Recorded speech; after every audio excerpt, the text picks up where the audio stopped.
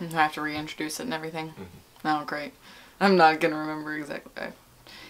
This is a song called Red Trooper. It's the first song that I've written in 2 years, and the story behind me writing it, actually, that's what I'll tell, is that my ex-girlfriend was in my house, in my bed, and I had to leave. So I went out with my guitar to our garage, and I sat on the staircase, and I was like, here's this chord progression, gotta do something with it, and I didn't know who it was about for the first 3 days that I had it, but it's about being in love, which is kind of awful. I really don't like that it's about that, but it works.